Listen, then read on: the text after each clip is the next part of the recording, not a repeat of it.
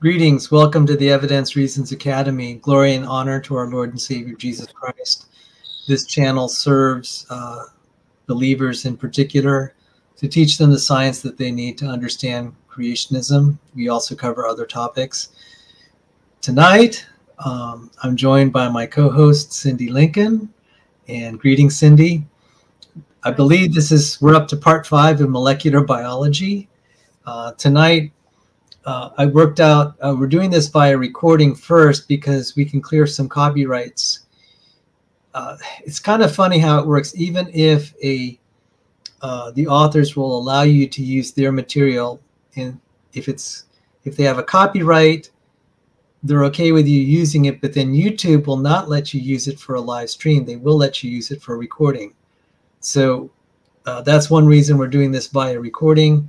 And this is copyrighted material by Illustra Media that we're going to show a lot tonight. I think this will put a lot of context to everything, why I particularly emphasize studying stuff at the molecular level. So a little bit about molecular biology. It's becoming a little bit of a misnomer because molecular biology deals with this, mostly built around the central dogma of molecular biology. But there's so much beyond the central dogma of molecular biology.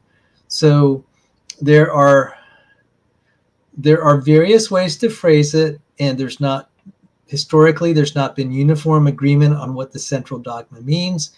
We had 2 Nobel Prize winners, Watson and Crick. They share the Nobel Prize for their discovery of the structure of DNA, although to be fair, a lot of people feel it should have gone to Rosalind Franklin, but sadly she died. They took her work and got a lot of credit for her work, which is also kind of sad. I feel a moral obligation to set that part of the record straight. It's just how it goes.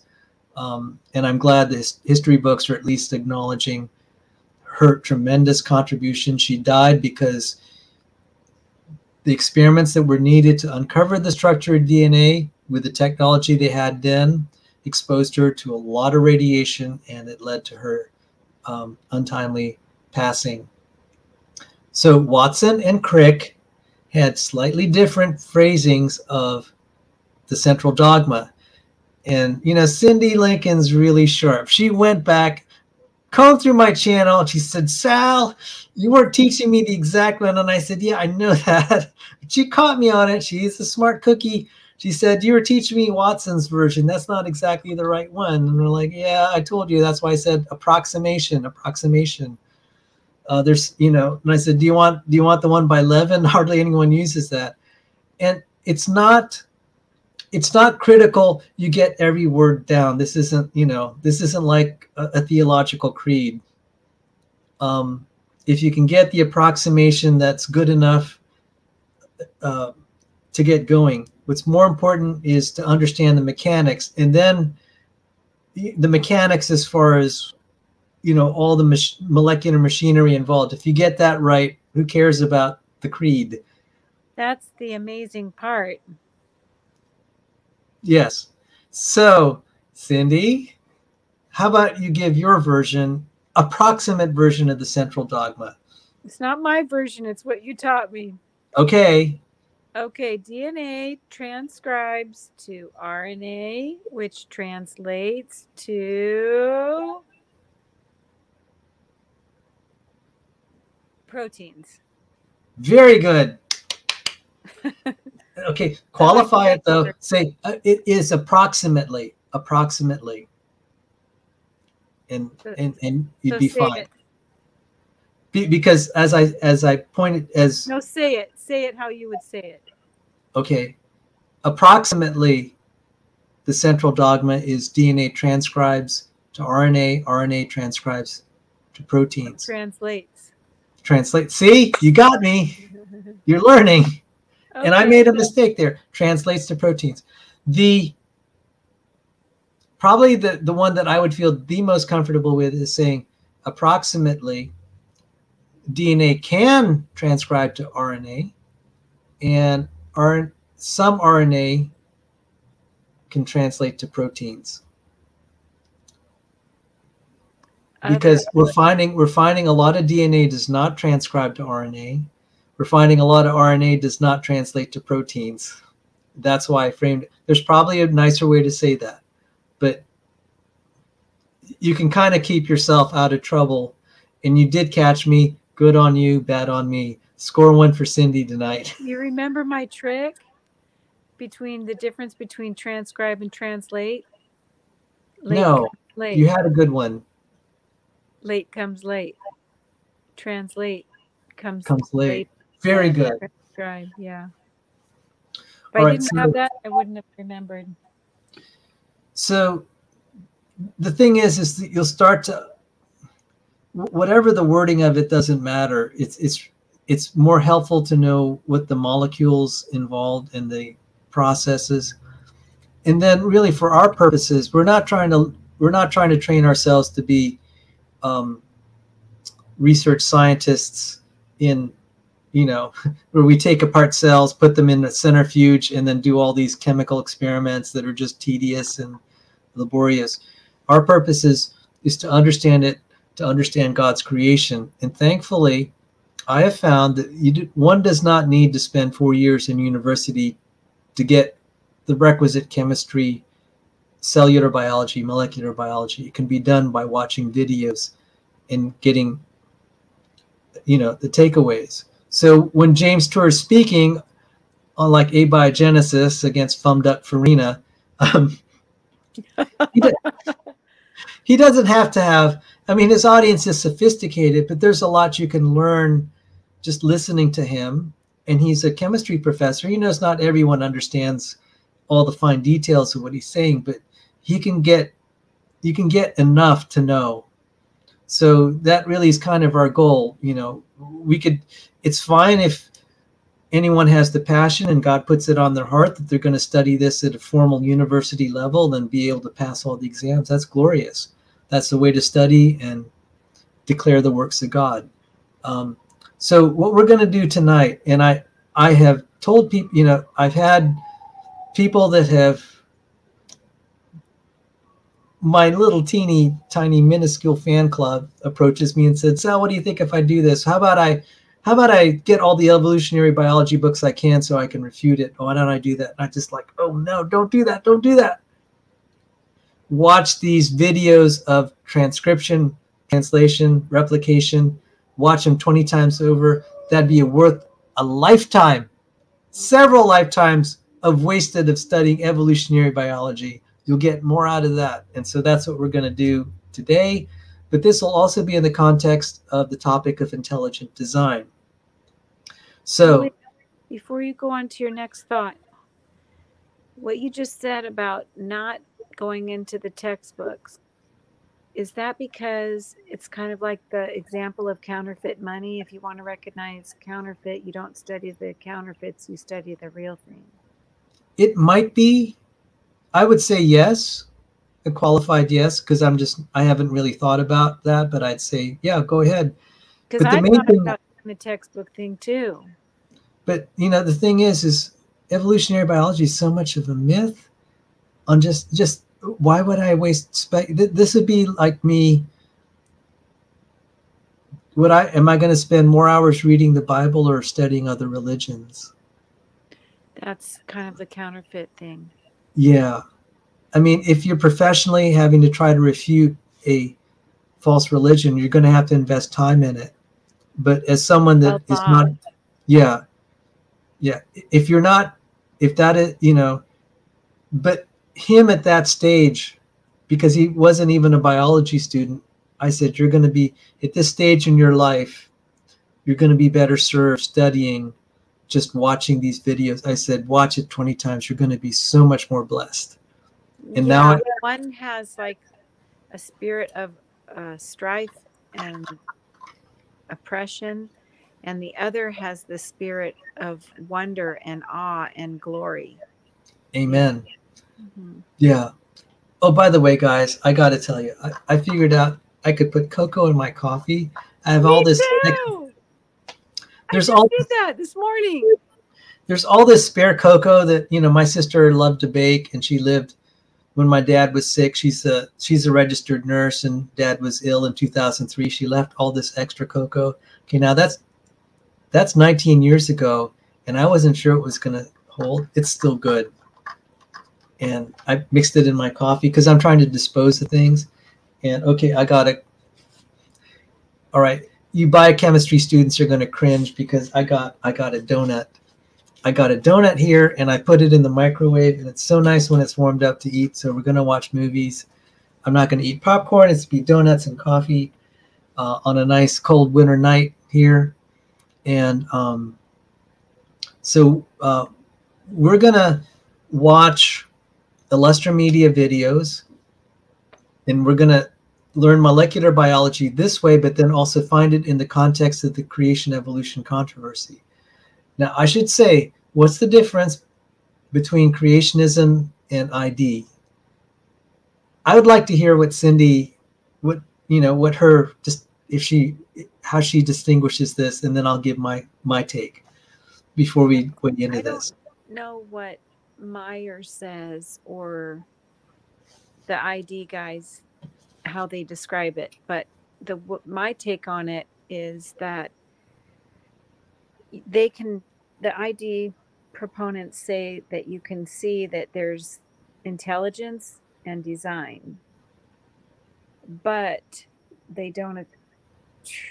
Let's see, and a lot of them do attribute it to Jesus. Okay, but so they don't. Wait a minute, you're going to have to explain that to me. Okay, this is why it's important. Okay, one's young Earth and one's old Earth.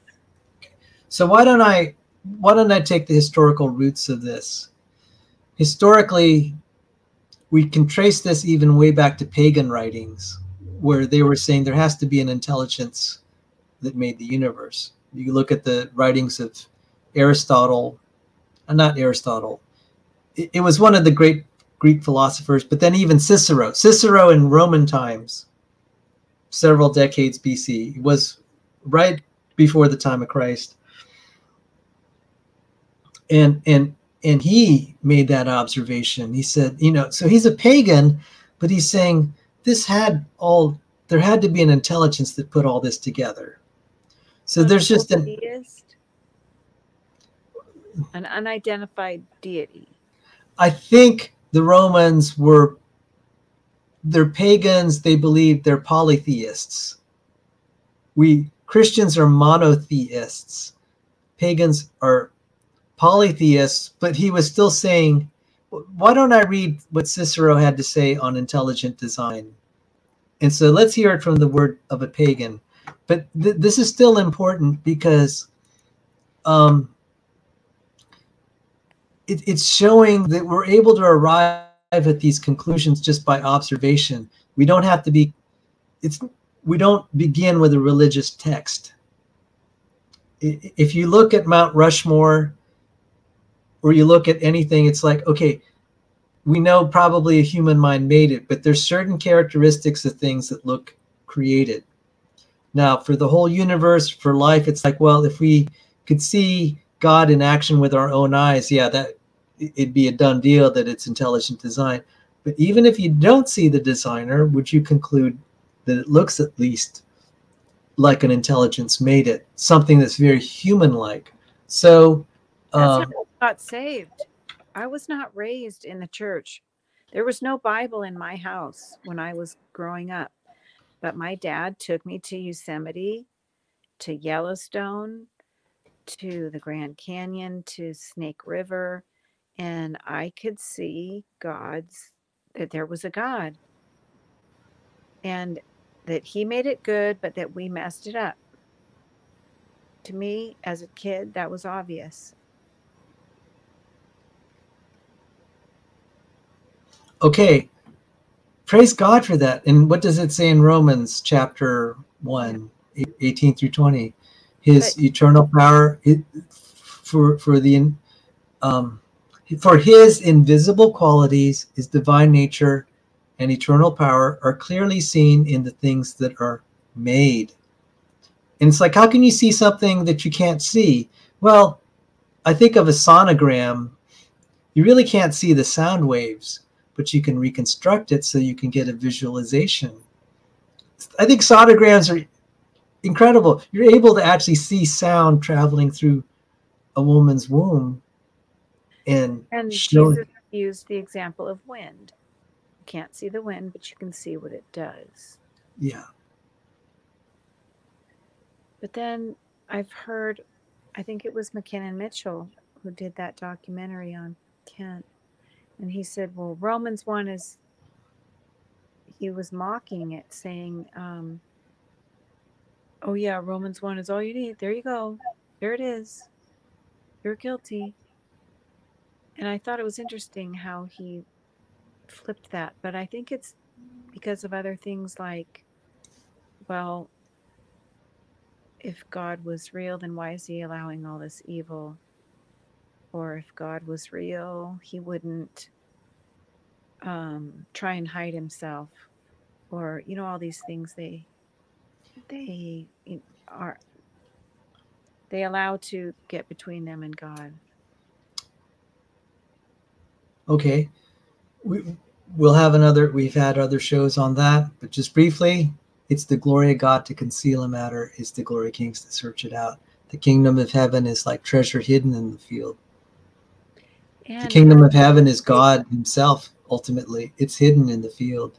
And Jesus said, I thank you, heaven, I thank you, God of heaven and earth, that you've hidden these things from the wise and learned it. Hidden these things from the wise and learned, but revealed them unto little babes.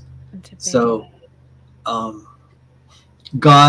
Jesus is glorifying our Heavenly Father from concealing himself from people that want nothing to do with him. And you know, Sal, think about it. In the Garden of Eden, he was not hidden. He was walking with them every day. And in the cool of the evening, and they still rejected him.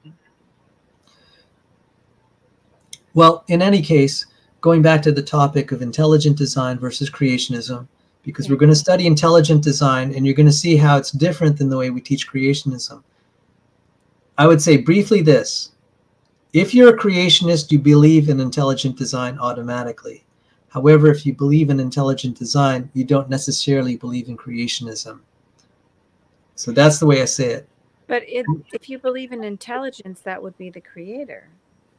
Well, there are people that believe in, okay, intelligent design. Some of them believe intelligent design because of space aliens.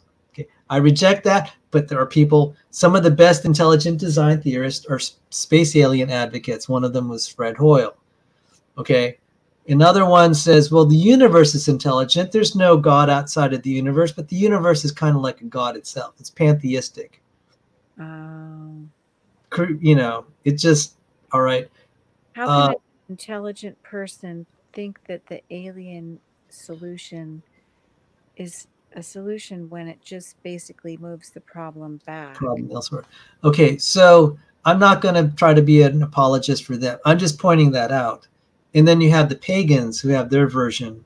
Why don't I read this from Cicero? Yeah. Okay, so let's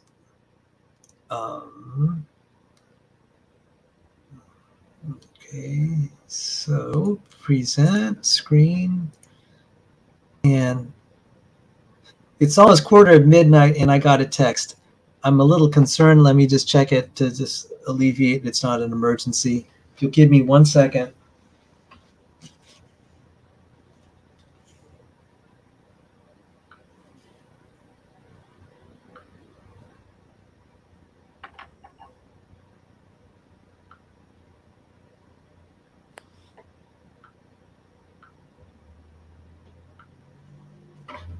Oh my, okay, no emergency. I got a text from Mrs. Pigeon, so I'll look at it. I presume I'll have to attend to it. God bless Mrs. Pigeon. She's Sandy Pigeon's our resident Navy SEAL who's been on our show here at Evidence Reasons Academy. God bless her. She has helped me make some important decorating decisions for my home, like choosing a color of paint for painting my home. So, and the flooring too, didn't she help you with that? That was Rebecca. Okay. So yeah, you let the girls make the decision. Aw. Those guys are like, yeah, whatever, If you have humility. Anyway,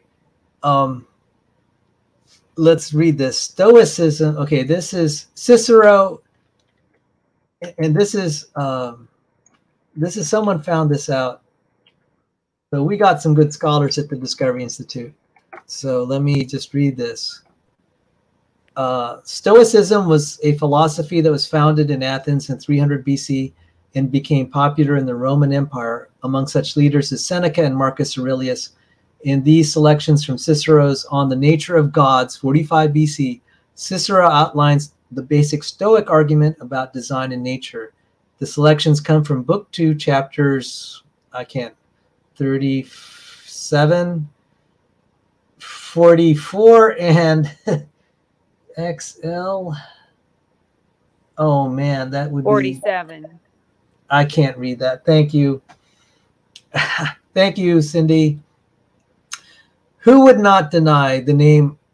Who would not deny the name of human being to a man who, on seeing the regular motions of the heaven and the fixed order of the stars and the accurate interconnection and interrelation of all things, can deny that these things possess any rational design and can maintain that phenomena, the wisdom of whose ordering transcends the capacity of our wisdom to understand it, take place by chance. When we see something moved by machinery like an orrery or a clock or many other such things, we do not doubt that these contrivances are the work of reason.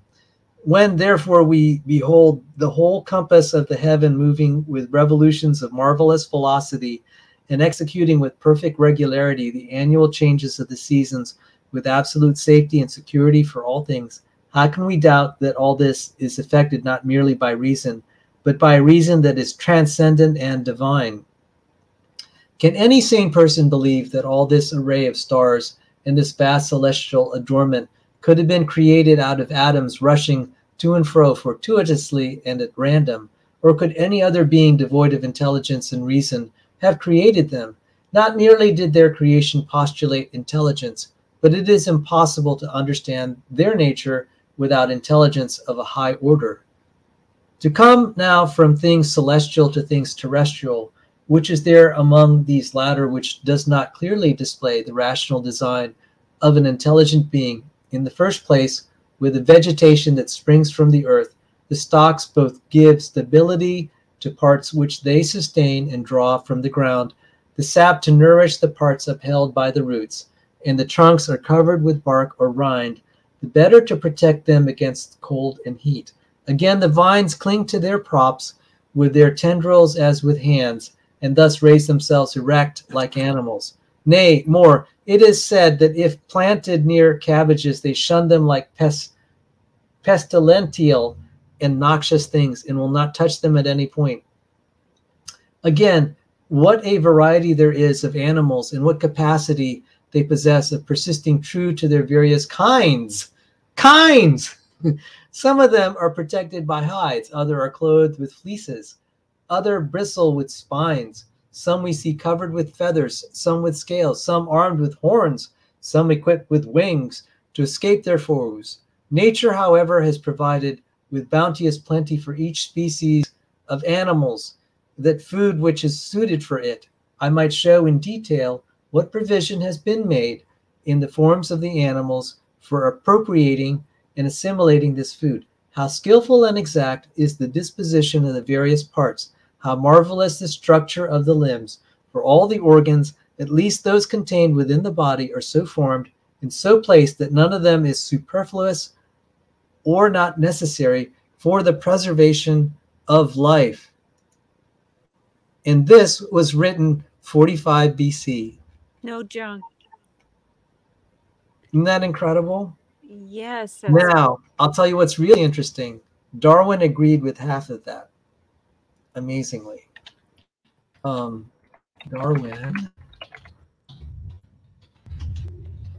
Can I say something that I learned?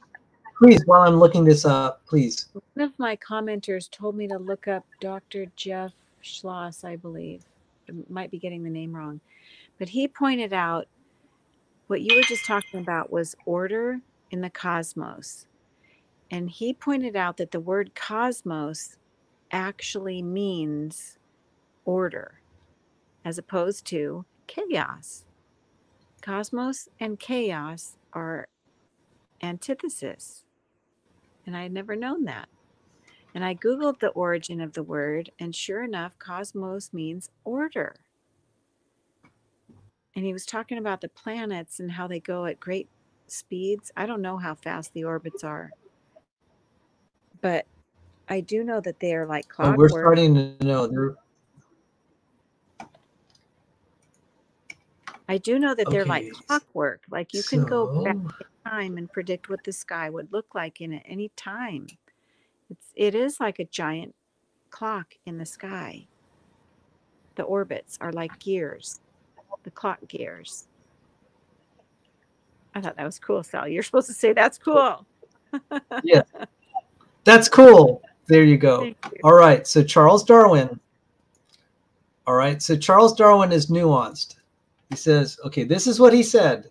He's an agnostic. All right. He said this: another source of conviction in the existence of God, connected with the reason and not with the feelings, impresses me as having much more weight. This follows from the extreme difficulty, or rather impossibility, of conceiving this immense and wonderful universe, including man with his capacity of looking far backwards and far into futurity, as the result of blind chance or necessity. When thus reflecting, I feel compelled to look to a first cause, having an intelligent mind in some degree analogous to that of man, and I deserve to be called a theist. This conclusion was strong in my mind about the time, as far as I can remember, when I wrote The Origin of Species. And it is since that time that it has very gradually, with many fluctuations, become weaker. So we had this strong conviction, it's a little weaker, but then arises doubt, the doubt, can the mind of man, which has, as I fully believe, been developed from a mind as low as that possessed by the lowest animal, be trusted when it draws on such grand conclusions? May not these be the result of the connection between cause and effect, which strikes us as a necessary one, but probably depends on merely inherited experience? Nor must we overlook the probability, the constant inculcation in a belief in God on the minds. Wait. What's he imputing it to? Inherited experience? Okay, all right. So he had it right the first paragraph. Later in life, he started to weaken, and he's describing all of his ideas. He said, nor must we look over the probability of the constant inculcation in a belief in God on the minds of children, producing so strong and perhaps an inherited effect on their brains, not yet fully developed, that it would be difficult for them now to throw off their belief in God, as for a monkey to throw off its instinctive fear and hatred of a snake. I cannot pretend to throw the least light on such abstruse problems. The mystery of the beginning of all things is insoluble by us, and I, for one, must be content to remain an agnostic. But I was just saying, he didn't totally reject. Okay, he had a very strong sense at one time in his life that there had to be a God, much like, kind of along echoing Cicero. He was weakened by his stupid theory. Well, that's what I couldn't understand. I couldn't understand that paragraph. The paragraph that you're not alone. Out of it. Darwin's writing is so terrible, you can't understand what he's saying. It's my opinion. I said, what? Yeah, sometimes you write it so clearly, and then you go backtrack, and I can't get what you're trying to say. But maybe he's cutting and pasting other people's ideas. He's a plagiarist too, so that can explain some of it. But basically, I'm just saying, it looks like just dropping keywords to make it look like he knows what these. It's like name dropping almost. But the point is that he's not an absolute atheist. He's like, well, agnostic. Yeah, you can't. I mean, I thought his opening paragraph, you can't look at this and not feel something. It's just like, it's the contrast between random chance and not random. Now, that is what both Cicero and Darwin referred to. But when you debate an atheist, they're saying, well, we're never saying it's random. Natural selection is not random, or other forms of. Well, you know what? Let's assume it's not random. We have experiments that prove it degrades complexity, so it's not random. It just doesn't do what you think. It is. The order is what's leading us to their deity. It doesn't lead to organization. It may not be random, but it doesn't lead to organization. Okay, if I have a jackhammer and I'm systematically taking apart something, that's not random, but it doesn't lead to complexity, you know? That's an interesting take on it. So the question of whether or not the universe is random or designed. Okay, this is where it starts to get, okay, Cicero's arguments, Darwin's arguments are not modern day to the modern day level of understanding. When I teach intelligent design, I use the coins. I say, understand the binomial distribution, the law of large numbers, binomial distribution. You apply that to chemistry, you will see that life is a violation of the law of large numbers. Therefore, it's reasonable to assume a miracle of some sort. Mathematically speaking, it is a miracle. Whether we would say it's a miracle in the metaphysical sense, you know, or is it just an extremely lucky event? At what point do you decide it's an act of God versus an extremely lucky event? I think every person, when the probabilities are under zero, it's beyond large numbers. It's right. It's not happening. Well, we're able now to formalize things, you know, in a way that they couldn't. We have a lot more of the mathematical sophistication. So when James Tour is giving his early parts a look at, he said, how can you know, how'd that happen? And it's like, you see, we know now from chemistry, they're natural disorganizing tendencies because of the chemicals involved. Just like coins will not spontaneously organize themselves to be all heads. There's an inherent, well, in the case of coins, we have these inertia. You can describe them in terms of inertia tensors. They are inherently unstable, and they will reflect the randomness of the environment. They will not tend to be all heads or all tails. And it's a little bit it's difficult to actually rigorously show that, but you will get outcome. We'd study these things like called the tennis racket theorem, where you're guaranteed not to have stability in an outcome. And so the chemical systems also have inherent instability in them. Now, creationists, unfortunately, have tried to link that to the second law of thermodynamics, and I just roll my eyes. But the way James Tour, for the 98% of the time, I score him 98% correct. He gets the chemistry the way I would like to teach it. When he talks about thermodynamics or information theory, I unfortunately have to cringe. He got that from other people, not from his own research. And that's why it's not as good, in my opinion. I'll get flack for saying that just now. But we can codify that. But inherently, did any of this, what you heard from Cicero, and I could read from others, did it come from like religious indoctrination? It was just like, okay, did you get your instinct about the universe when your dad was taking you out to the parks? Was that from creation itself? It's not from indoctrination. So, I mean, not to be too personal, but you weren't raised. Not raised. There was no Bible in my home. So I guess if to some people Romans 1 isn't enough, to other people it is enough. Mm-hmm. And we don't have to, you know, I'm not, you know, we're going to be talking about molecular biology today, but it was good to give you context.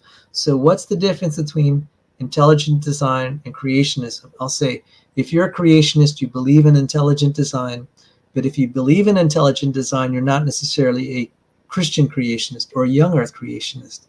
You could be, but intelligent design means you think some intelligence has certain features of the universe and life were made by an intelligence. That's it.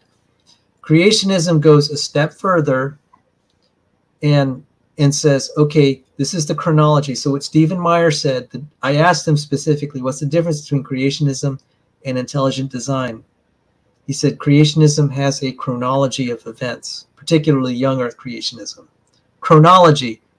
Okay, this happened on day one. I know what chronology means, but I don't see how that. Oh, he's basically saying old Earth, young Earth. Well, you can distinguish it that way. But look, if you have a 747, you don't know how it, you don't know, you just know you have an object that was intelligently designed. You may not know all the manufacturing details and when all the parts were made and when they were put together. You don't need that. Creationism, particularly young earth creationism, has a particular chronology. So you build it from the genealogy of Christ. You say less than 10,000 years ago, you know, in the beginning there was heaven. I don't think that can be true, because I think Muslims would consider themselves a creationist. Okay, so you can't say I think Stephen Meyer was talking about Christian creationism. So I guess what I'll say is maybe there's not a right or wrong answer, but they are distinct. Intelligent design does not imply that you're a creationist, but if you are a creationist, it does mean you accept intelligent design. Yeah. All right. So now that's why we can go into molecular biology. We may not be able to recreate all of the creationism, but it's still really powerful because it starts to attack Darwinian evolution, which, you know, tries to come up with a substitute designer, and this is what you're going to see. So you're the nice thing about the videos we're about to watch, we'll see pieces of molecular biology and then also criticisms of evolutionary theory and putting forward of intelligent design theory. So the reason I like intelligent design theory, I'll tell you, one of them, just like instinctively what happened to you, and also comparably, not obviously exactly to me, is I don't want to be, when I started to doubt my faith and I had bouts of agnosticism, I said, can I rebuild my faith without having to appeal to the Bible? Because what proof is there of the Bible? If I can find evidence of God outside of the Bible, then it would make it easier for me to believe in the Bible. And you hear atheists in debates all the time saying, give me some evidence that's not in the Bible. Wow. Mm-hmm. I heard that last night. Yeah. And if I were in a discussion with them, I'd say, what would count as evidence for you? So, by the way, I'm hearing some clicking. I just started hearing it. Is someone joining us? Okay, when you muted your mic, I didn't hear the clicking. You can unmute yourself. No, it's on your end. It sounds like there's a bug in our. Was there a bug in your cell phone crawling around? That was creepy. I still hear it when I mute it.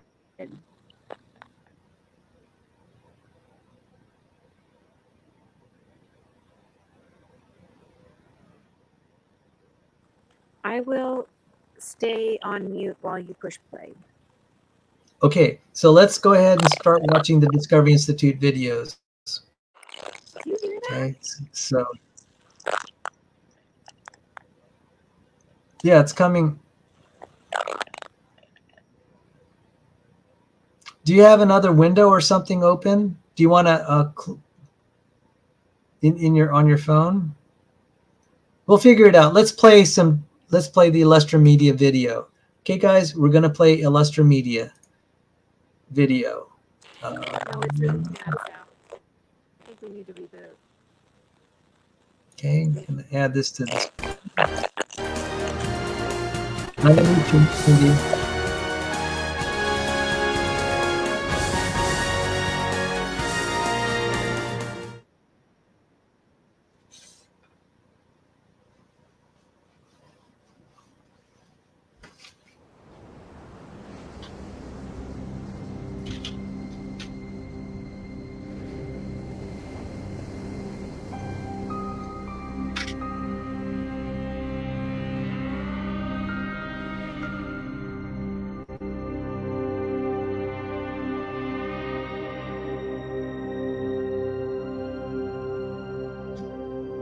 In 1993, Professor Philip Johnson of the University of California at Berkeley invited a group of scientists and philosophers to a small beach town on the central coast of California. They came from major academic centers, including Cambridge, Munich, and the University of Chicago, to question an idea that had dominated science for 150 years. I think Pajaro Dunes represented a turning point for many of us. Individually, we all had questions about evolutionary theory, but when we came together, each person brought something of their own to the table, and suddenly we all had a glimpse of a new way of looking at life that none of us had individually seen before. I would have to say that this was an intense period of time in my life. It just seemed that there was something here much more intellectually satisfying than the view that I had held up until this time. Looking back on it now, I think that gave me the motivation to actually look at the evidence and just see where I thought it pointed. I realized that this was bigger than any one person or discipline, and this was the beginning of a community of scientists who were now willing to face the fundamental mystery of life's origin.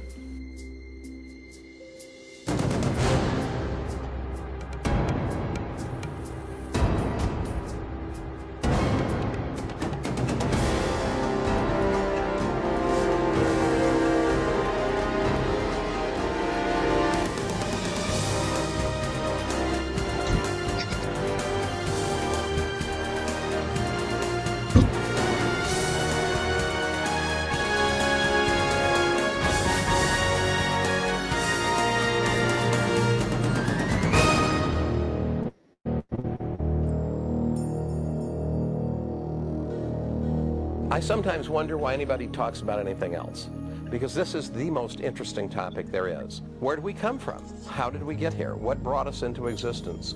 What is our relationship to reality as a whole? You look at the incredible diversity and complexity of life, and inevitably the question arises, what brought all this into existence?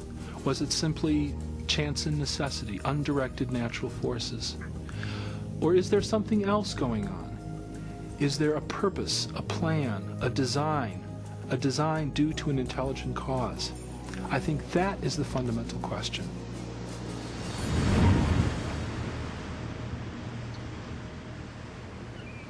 The scientists who came to Pajaro Dunes set out to re-examine the mystery of life's origin. For each had significant doubts about widely held evolutionary ideas. Among them, biochemist Michael Behe questioned how natural processes could have assembled the intricate structures found within living cells. Dean Kenyon was an evolutionary biologist who no longer thought that chemistry alone could account for the origin of life on Earth. And Stephen Meyer, Paul Nelson, and William Dembski were seeking a new approach, one that could explain the origin of the genetic information encoded in living organisms. These scientists and philosophers began to formulate an alternative to the central theory of modern biology, a theory born in the mind of a British naturalist. His name was Charles Darwin.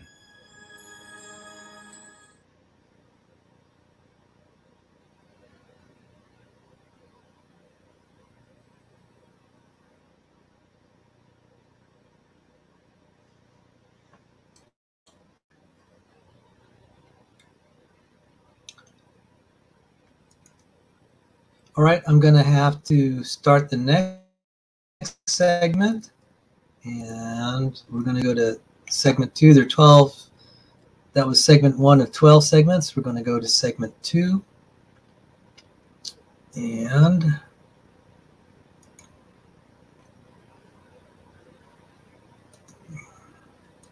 one moment, please forbear. And I'm going to segment 2 now.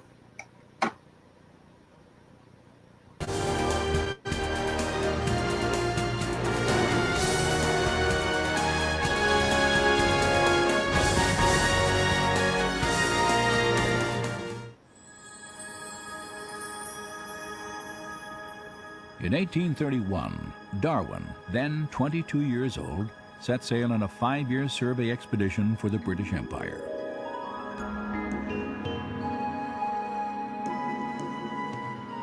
He journeyed from England on the HMS Beagle, traveling around the southern tip of South America, then north toward a chain of volcanic islands in the Pacific called the Galapagos.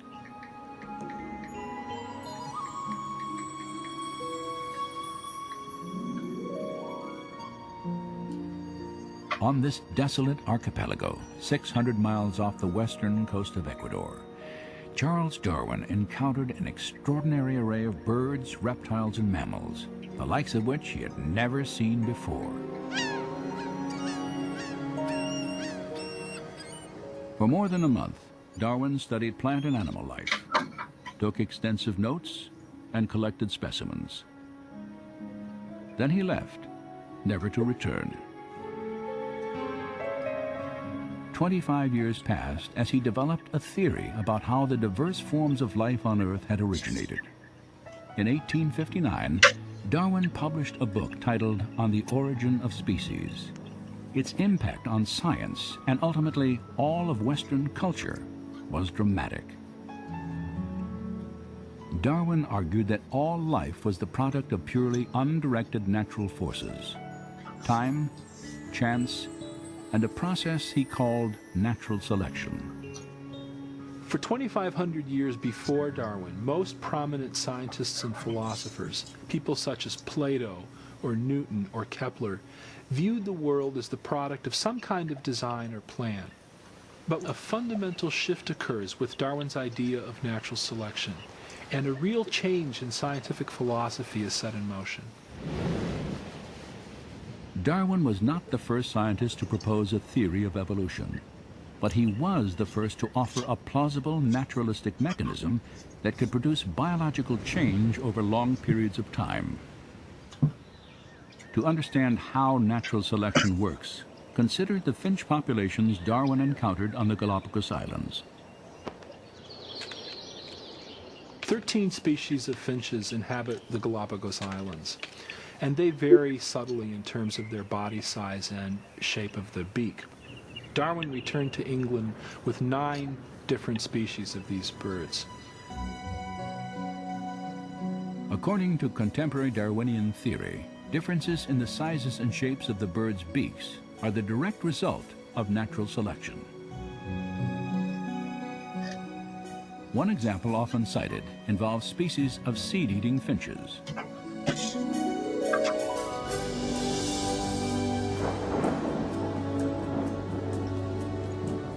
Following seasons of heavy rain, small, soft seeds are plentiful throughout the islands.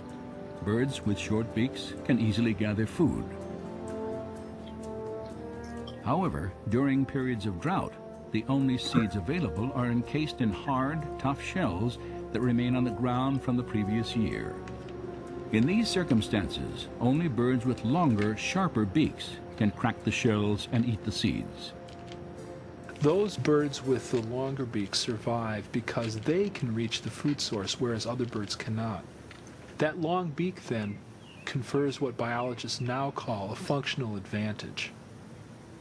The finches with smaller beaks, unfortunately, die out from starvation because they cannot reach that food source. If the drought conditions continue, the environment causes a change in the features of the finch population as a whole. Over time, the long beaks are passed on to succeeding generations because those beaks enable the birds to survive. Natural selection was a powerful idea. Physical variations that proved advantageous would be inherited by succeeding generations. Through this process, populations would be altered, and over time, fundamentally different organisms would arise without any form of intelligent guidance. Darwin wanted to explain everything in the history of life in terms of undesigned, unintelligent natural processes. And when he looked for an explanation, what he found was that a process he could observe in domestic populations also operates in the wild. Now, Darwin himself was very familiar with domestic breeding. He himself studied pigeon breeding. And he knew that for centuries, human breeders had been able to make dramatic changes in populations by selecting only certain individuals to breed. Darwin really suggested that this same process operates in the wild. For Charles Darwin, natural selection explained the appearance of design without a designer. There was no longer any need to invoke an intelligent cause for the complexity of life. In effect, natural selection became a kind of designer substitute. Today, Darwinism is generally assumed throughout science and the academic world.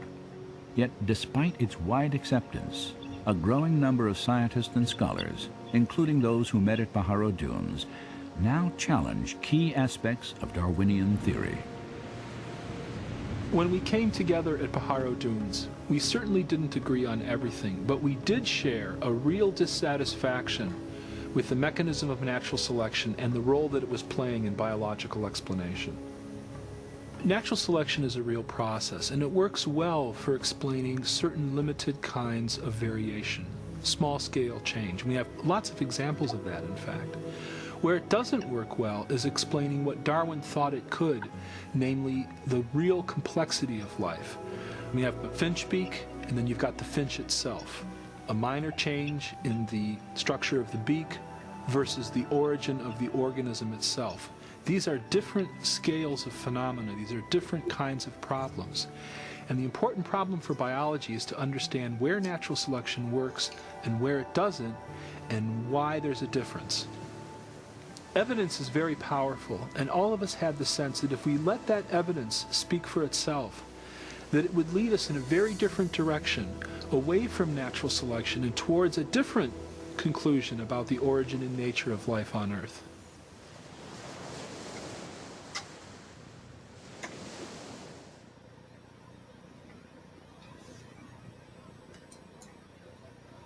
Cindy, are you there? Yes. Okay. Sorry. So this is a chance to just pause while I reload the next episode.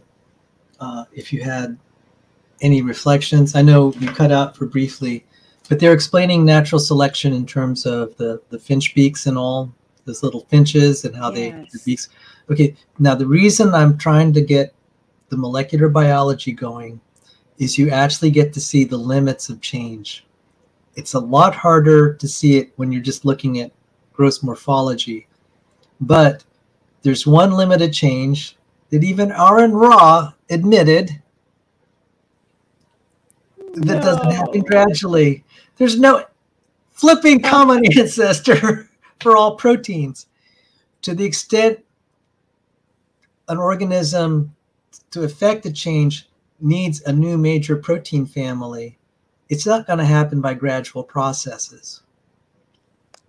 Well, and gradual versus rapid, they weren't even talking about that part of it. They were talking about random versus directed. And I was thinking, okay, so, well, and the other thing they were thinking of that they were referring to is natural versus supernatural. Right. Okay. But remember, natural processes, even if you can say natural processes, where'd they come from? Well, see, it's very easy. We don't have to try to understand their convoluted reasoning. You're right. Because I'll just say, did all proteins come from a common ancestor? And let's say, and even Aaron Ra, there's no flipping common ancestor for all major protein families. when you could see it at the molecular level, if it doesn't have an ancestor, it's like, now you tell me, you're claiming as an evolutionist that this happened. You tell me, what was the starting state? What was the process that acted on that initial state that took it to the next point? Now, I will release a little bit of something we asked Dr. Chris and Aaron Ra in one of your last emails, and I was CC'd on it. And actually, Cindy and I talked about this. How should we word this? And they said they don't know. And like, okay, that's fair. You believe it. You don't know. That's an act of faith. That is not the highest quality science. Fair enough. You admitted you believe it. You don't have proof. You don't have an explanation. You don't have the steps. It doesn't qualify like any other operational theory. Fine. We should probably read that. Do you want me to dredge it up? Do you want to wait a minute. I'm trying to think what you just said. If you can't show me the starting position, the process that changed it, and the ending position, then you are taking it by faith. And that's okay. Irate. Yes. Is it okay to have, hey, I have faith, you have faith? Why is there, they want to say, no, but this is science. I'm like, no, I think, why don't you put it in the religion department? Then I'll be okay. That's the whole point.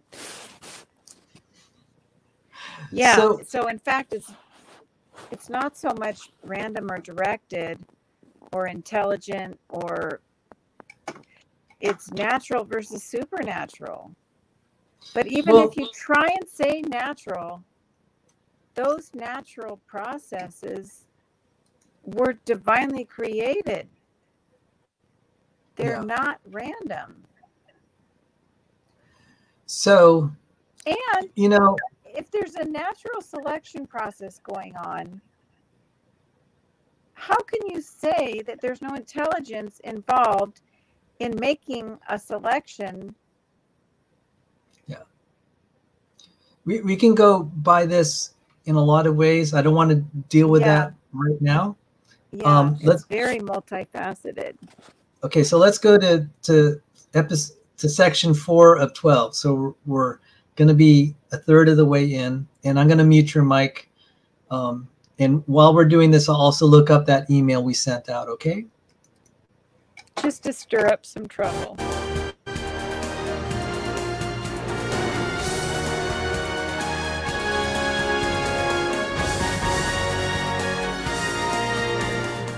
Irreducible complexity was coined by Mike Behe in describing these molecular machines. Basically what it says is that you have multi-component parts to any given organelle or system in a cell, all of which are necessary for function. That is, if you remove one part, you lose function of that system. The idea of irreducible complexity can be illustrated by a familiar, non-biological machine, a mousetrap. The trap is composed of 5 basic pieces: a catch to hold the bait, a strong spring, a thin bent rod called the hammer, a holding bar to secure the hammer in place, and a platform upon which the entire system is mounted. If any one of these parts is missing or defective, the mechanism will not work. All components of this irreducibly complex system must be present simultaneously for the machine to perform its function, catching mice. Irreducible complexity also applies to biological machines, including the bacterial flagellar motor. All told, there are about 40 different protein parts which are necessary for this machine to work. And if any of those parts are missing, then either you get a flagellum that doesn't work because it's missing the hook or it's missing the drive shaft or whatever, or it doesn't even get built within the cell. In evolutionary terms, you have to be able to explain how you can build this system gradually when there's no function until you have all those parts in place.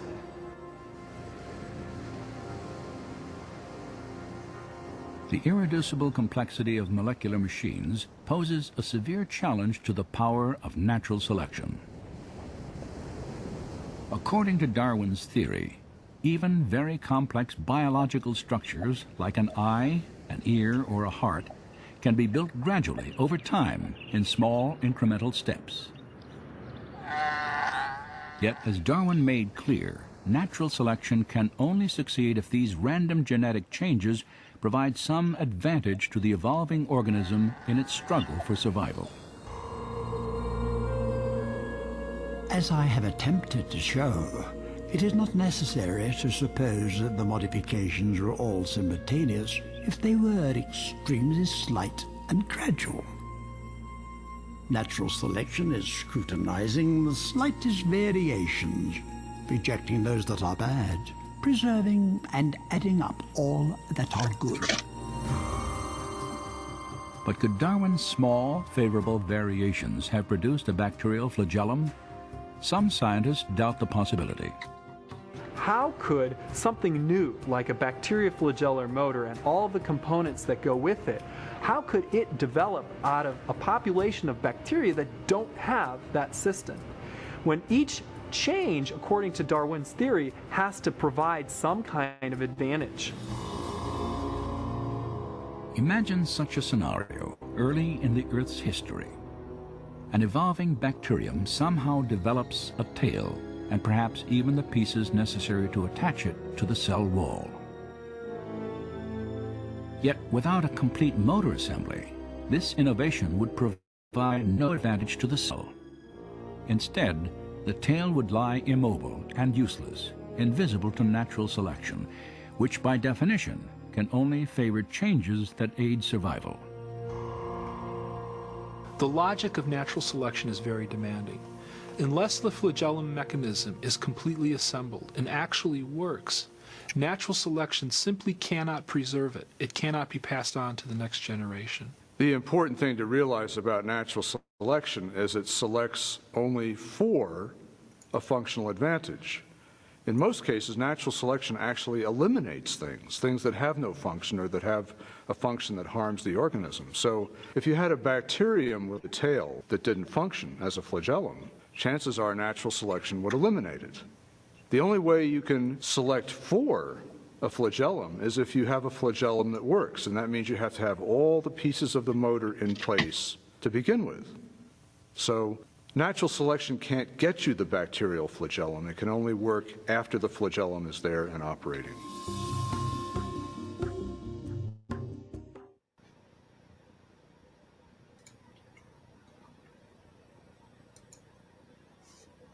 Cindy, are you there? Yeah. Do you have some thoughts? I found the letter that we sent and some responses. That was one of my favorite arguments, irreducible complexity, and you told me not to use that phrase, but the concept is rock solid. Why? I'll tell you why. That was rhetorical why. You can't, natural selection can't select for what doesn't exist.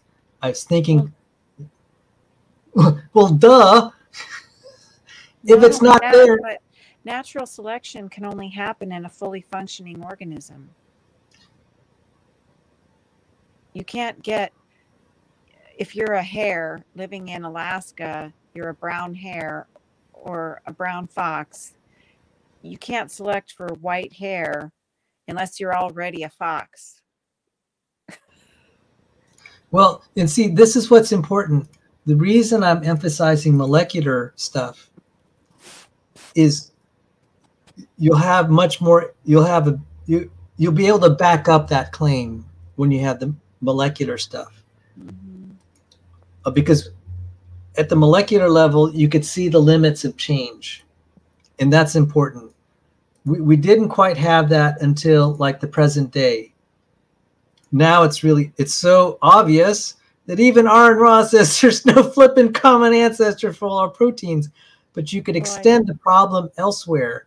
You could say it's really important because they're saying that, for example, the parts of the flagellum, they're saying that the drive shaft was there and functional in another capacity, and then it got drafted into a new use.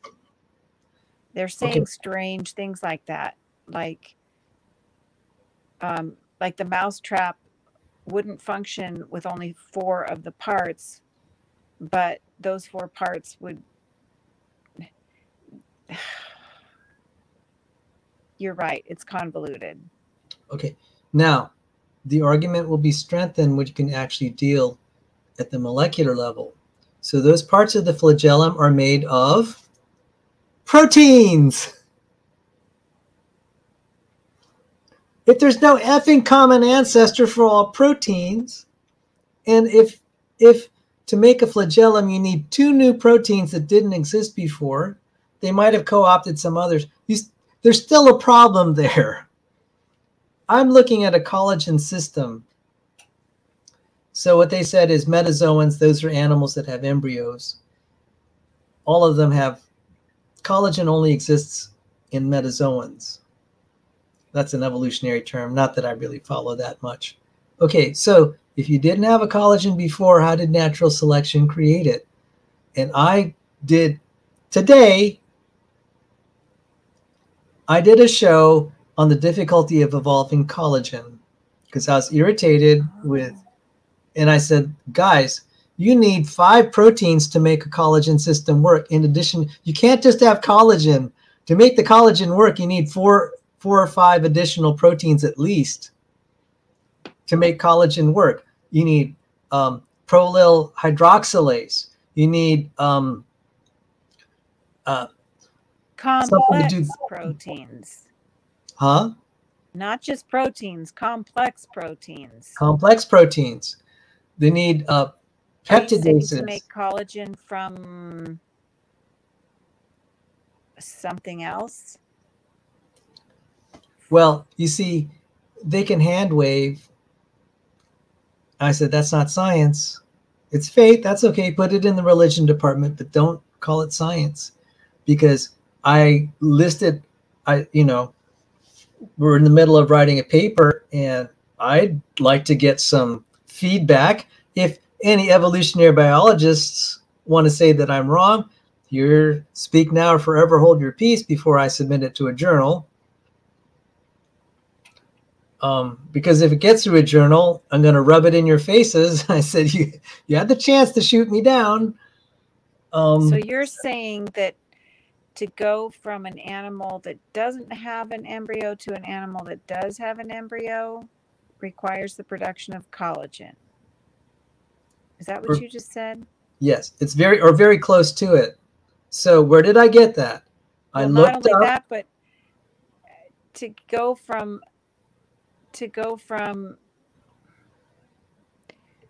something that doesn't have a cell to something that does have a cell. Right. So let me correct something. You may have an embryo without collagen, but you can't have a collagen without an embryo creature. I didn't say that. That was the subject of a paper by an evolutionary biologist. Okay, so if I'm wrong, it's because an evolutionary biologist is wrong, and that's okay. They're wrong all the time anyway. But I'm citing their literature. So, take that. And you want to argue collagen? And you know what? When we showed that diagram to Aaron, where we said, and he said there's no flipping common ancestor to all proteins, one of those proteins was collagen. Which one? The circle one? The star one? Okay, I found, all right. And Dr. Chris said we can release, Aaron Raw, Dr. Chris said we can release our email exchanges. The 4 of us were having an email exchange. And we were copying it. And just, I commend Aaron saying, he's not going to be writing to you privately. He wants it witnessed. Dr. Chris and I witnessed it. And all parties agreed we can release the emails that we're exchanging. Except Dr. Chris doesn't want his email address public. I just briefly now just cut and paste this from my email account because I don't want Dr. Chris's or anyone's email account broadcast Well, and public. we're not concerned about that. We're concerned about the content. Right. Well, I want to honor the people that participated, and I want to be honorable to my word that we will protect their privacy. That will also give them, you know, more willingness to let us do stuff like that. That's why I was concerned. So sometime around Thanksgiving, Aaron was pressing Cindy or whatever, and I said, Cindy, you know, we owe him a response or something. And so Cindy and I talked, and I said, Cindy, why don't you just ask questions? You could always ask questions. I told her, Cindy, you know, you have to play this like a chess game. If you make an assertion and try to prove creation, you're opening yourself up for a bad chess defense. Look at interaction as a game of chess. All right. That means you're going to sacrifice pieces. This is the way it's played. You can always ask questions. Just ask questions and you're safe. Just ask questions. And you know, you're not making an assertion that you have to defend. You're just asking a question. So, you know, she bounced ideas off of me, what would count as a good question. So this is what we both agreed on to send Aaron and Chris. But I said, Cindy, this is important. I feel that you should send this. I don't want you to say anything that you are not willing to own. Yeah, I'm not going to make you ask a question that would bother your conscience or say anything that would bother your conscience. I want you to feel like whatever you send out, you're willing to sign your name to it. So, you know, sometimes, frequently, Cindy and I will argue over what to say. And I said, you know, it's not fair of me to try to put words in your mouth. You have to believe in what you say and what you sign your name to. I'm okay with that. I may not like what you say, but, you know, say what is. I will never ask her to violate her conscience. So she just, this is, besides what you'll see in the letters, should not be controversial. So this is what she said. Does dissent with modification explain in sufficient detail the base roots of gene/protein trees in the gene/protein orchard? That was the subject. And she said, Dear Aaron and Chris, biological evolutionary theory claims to explain all biodiversity. Simply put, biological evolution means descent with inherited modification. That's kind of like from the Berkeley 101 evolution site. Since all proteins, strictly speaking, the genes that code for the proteins, have no common ancestor, then the relationship between major protein families is properly described by an orchard of protein family trees and not by a single universal protein family tree. The base of each tree in the protein orchard does not have an ancestor. See the conceptual protein orchard below. And this is what it looks like. And Cindy asked, which one is the collagen in the diagram? It's this one right here, collagen. This one does not have an ancestor. There may be things that kind of look a little close to it, but, you know, it's hard. And there are definitely signature things that are collagen. So, question, do you claim the basis of each tree in the protein orchard emerged by descent with inherited modification, starting from a known, verified, proven, described in detail sequence via a known, verified, proven, described in detail process in order to arrive at a known, verified, proven, described in detail base of a tree?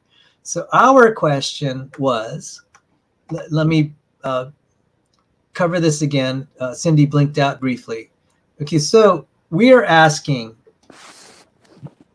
okay, so Cindy, you asked where's collagen on this diagram? Yeah. This was a diagram we presented at our debate. I gave Cindy this diagram. I used it in my presentation at Liberty University in front of their faculty, some of whom are biochemists, cellular biologists, who went to secular schools. So collagen is this one right here. So presumably each of these trees in the orchard had an ancestor. If we assume common ancestry, we're assuming for the sake of argument common ancestry. We're playing this like a chess game, so we'll assume that. So in the game of chess, you sacrifice pieces to get to your objective. So we're just assuming it for the sake of argument. We have been open about what we really believe, but we'll assume it for the sake of argument.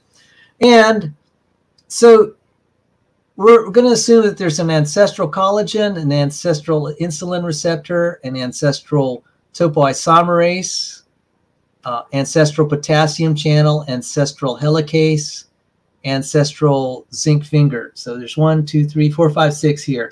Collagen's one of them. Collagen has a very distinct spelling that will distinguish it between that and a zinc finger. And it'll be distinguished from any of these others. It's just like the fact you can distinguish a car from a helicopter. Cindy, you had something you'd like to ask? None of them look like they have a common ancestor. Both. They're all distinct. Both just in like shape. A helicopter versus a horse. Yes. And also at the spelling level. So now that you know more about molecular biology and you're learning the alphabet, what's the alphabet that makes a protein? ACTG. No, that's DNA. Whoops. Oh, don't tell me.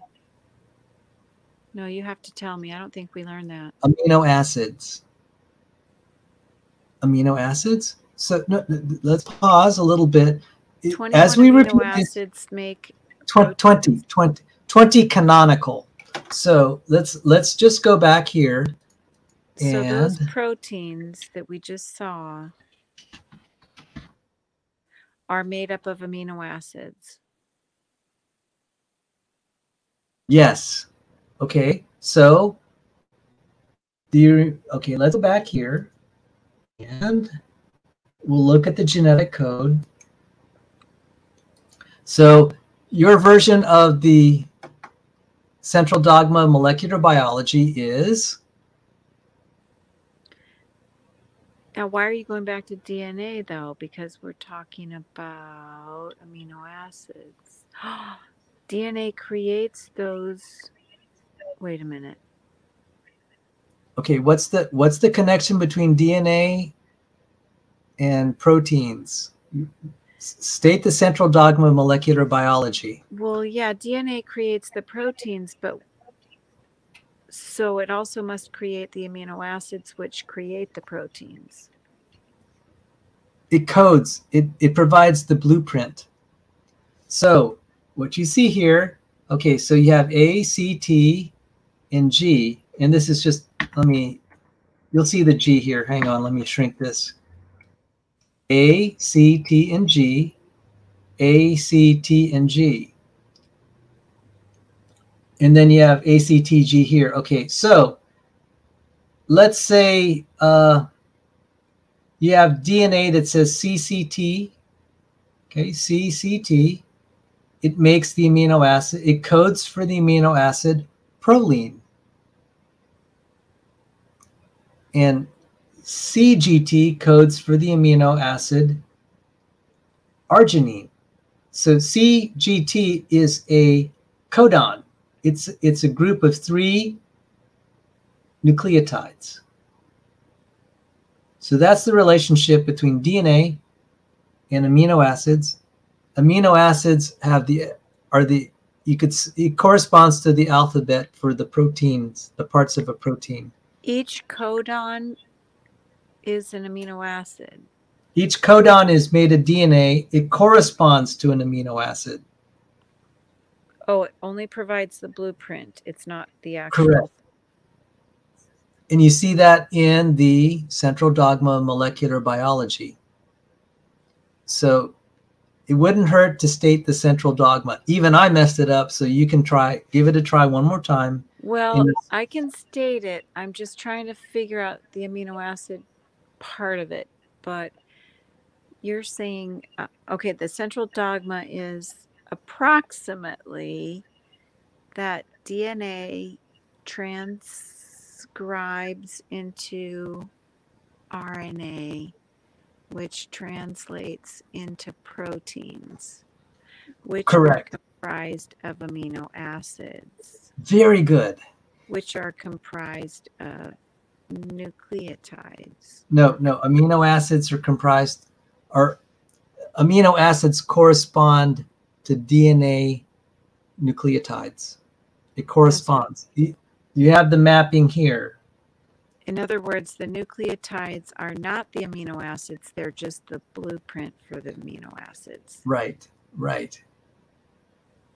And inside the RNA is when the actual execution of the blueprint occurs. Well, the RNA is another step. It's also a blueprint. It's an intermediate step, and there are reasons this happens mechanically. So you could say DNA is a template for the RNA, and the RNA is a template for the proteins, amino acids for the proteins. But you can just make a shorthand. You could say the DNA provides a blueprint for the proteins. You can, if you eliminate the RNA step, it's still correct enough, as you can see in this table. This is the correspondence between DNA codons, which are 3 nucleotides, to the amino acids. And you'll have the 20 amino acids here, plus a punctuation mark we call a stop codon. And the codon is essentially one ladder rung of one half of the ladder rung of the DNA. No, that's a base pair. Base pair is a rung. So 3 rungs, and one side of it would be a codon. Yeah. A codon is 3. Huh? That's what I was saying. That's a half of a rung, 3 in a row. It's 3 rungs. It's 3 half rungs. That's what I said. Okay, I'm sorry. So if you had 3 rungs, that would be 6, and it would be 2 codons. Well, if you had 3 rungs, it'd be a codon in one direction and a codon in the other, what we call complement. But we're getting into the weeds here. But okay, but this is codons. Okay, so going back to the letter you sent. Okay, yeah. Okay, let me just pause here. I have to turn down the heat. It's actually, I cut off the central circulation because I had painted one room, and I'm trying to, and it kind of cooled off this room. But now that the central circulation's off, I have my space heater. It's tropical in here, even though it's like 30 degrees outside. Let me turn down the heat.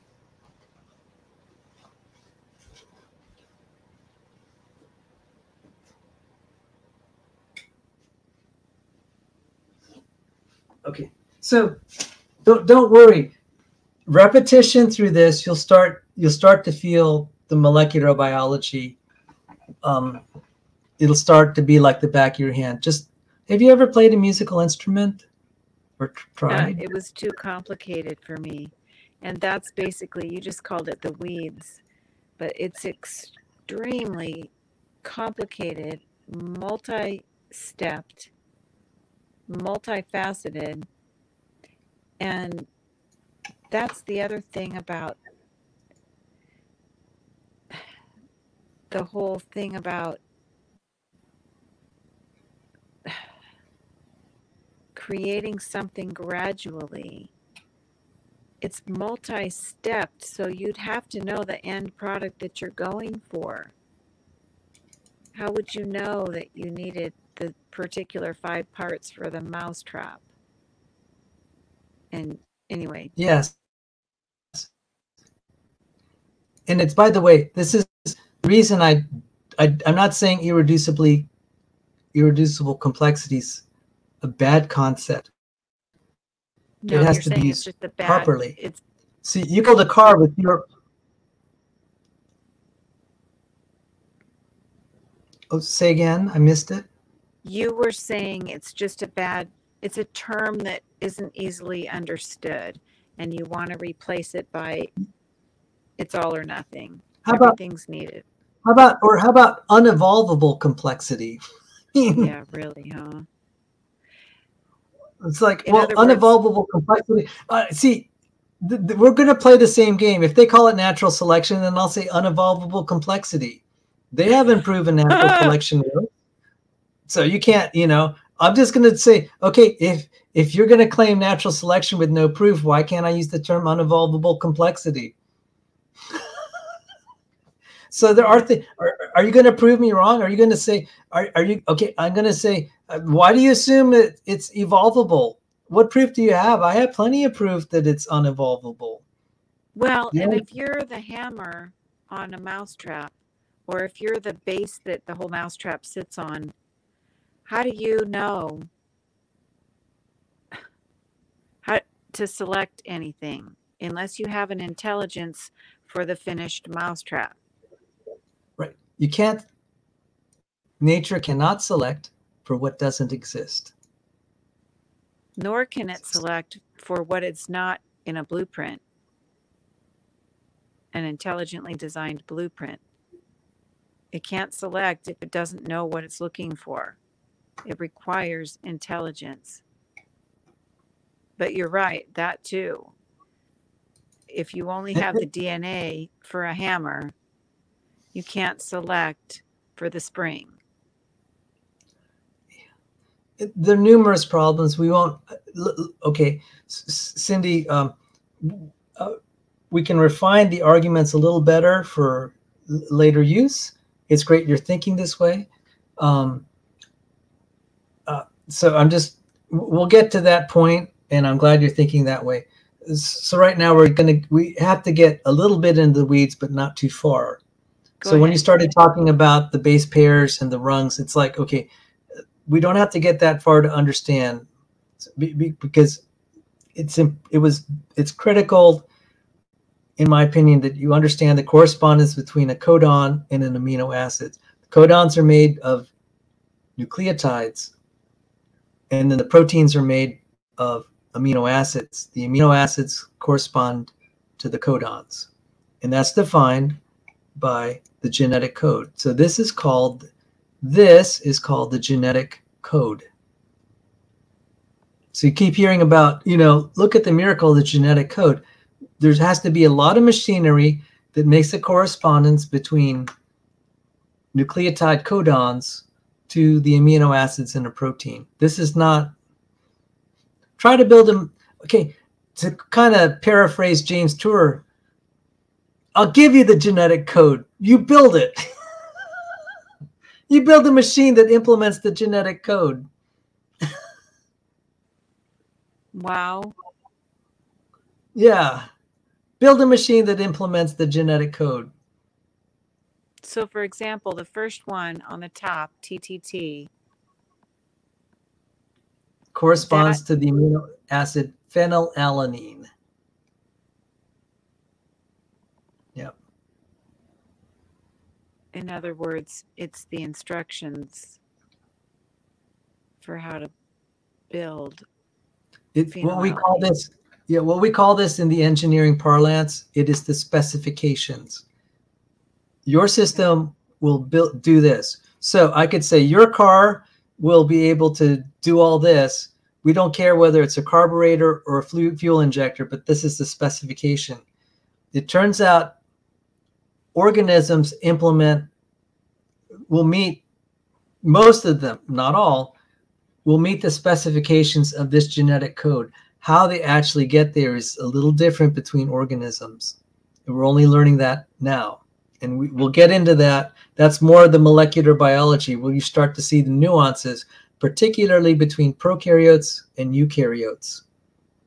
You get the same net result in the genetic code, but it goes there by its different paths. You've got to be kidding me. No, I'm not kidding you. That's why I was getting in Aaron and Dr. Chris's face. You tell me how a prokaryote evolved into a eukaryote, or how they shared a common ancestor. I'm not kidding. Change Tan, professor of molecular cell biology, graduate Ivy League, also postdoc at Harvard, selected by a Nobel Prize winner. She started studying the differences between prokaryotes and eukaryotes because she had to teach molecular biology. So up until then, she had done physical organic chemistry, which is still the right qualifications to qualify her to teach molecular biology. Because if you teach physical organic chemistry, you have a lot of the chemistry you need. Molecular biology has tons and tons of chemistry. So she had just the right physical organic chemistry. She just needed a little bit of cell stuff. She had to learn kind of more of the details specific to the central dogma and how the central dogma played out for prokaryotes and eukaryotes. You had the same kind of end result, but it's like the difference between a car that has a carburetor and a car that has fuel injectors, so to speak, figuratively speaking. But when she looked at the difference, she said, this doesn't have a common ancestor. You need miracles. She became a creationist. And that was the start. Then she kind of went a level lower and started writing The Stairway to Life, where she talked about the origin of life. But what really triggered it for her was looking at the central dogma and the way that prokaryotes implemented it versus eukaryotes. And we were hammering it in our debate with Aaron and Dr. Chris. Now, again, it wasn't exactly, I put you in a bad spot because I wanted you to be my partner because I got dissed by Rebecca. So I said, I need someone to help me. It's like Rebecca, she dissed me. And so I went, Cindy, you got to help me. You got to help me. Hurt my feelings. Yeah. So now we're going back, and I said, okay. So just what you're saying is, in a prokaryote and a eukaryote, the TTT still codes or corresponds to phenylalanine, but it's implemented in a different process? Yes. Holy cow. Yeah. And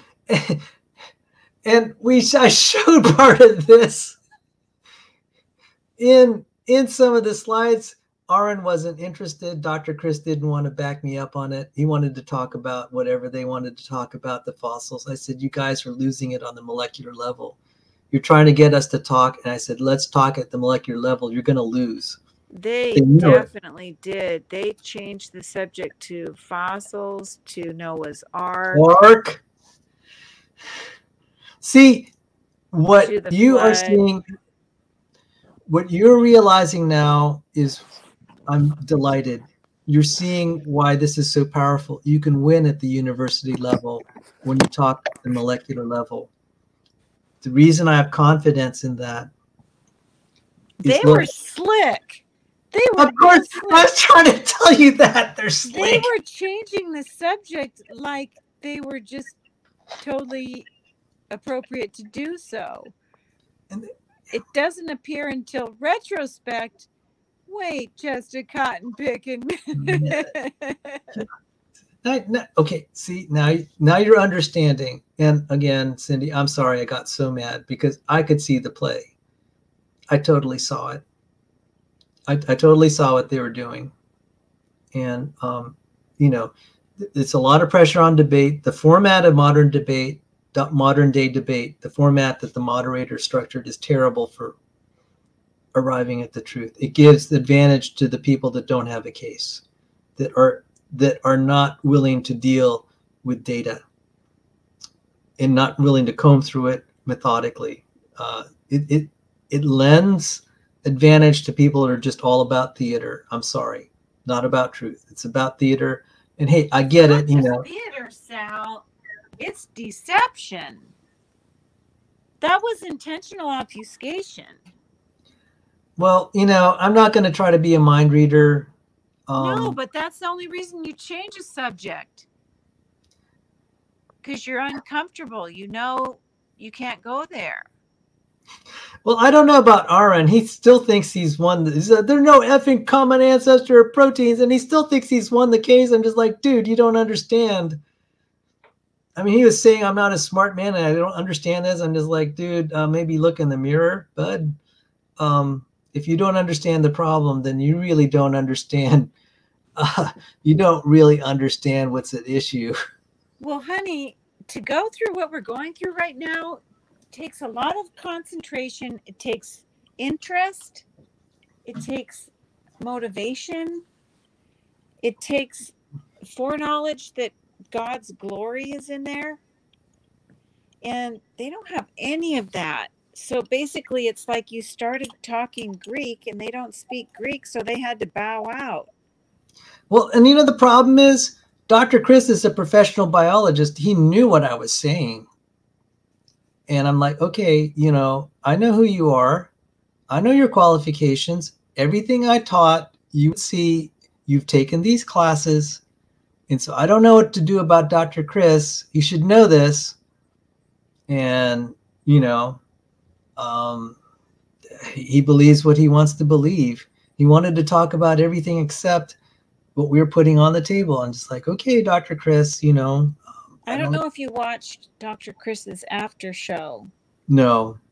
But he was mocking your position. Oh, let him, you know, and he wanted to keep doing that. And I told him, you know, I come on your show, I'm not going to let you just, this wouldn't be fair to me, but more importantly, my co-authors. You let me articulate my case the way I think it should be. I'm not going to sit there and be badgered by you. Yeah. To answer your questions. I said, and by the way, the other thing is you're going to let me badger you, right? Because I'm not going to sit there and let, you know, I said, fair is fair. And he honored his word. I did my show for 40 minutes, almost exactly. And he did his show for 40 minutes. We were on the same show, but I had my 40 minutes, then his. I said, that's fair. And I said, maybe I have a feeling he'll never want to do that format again.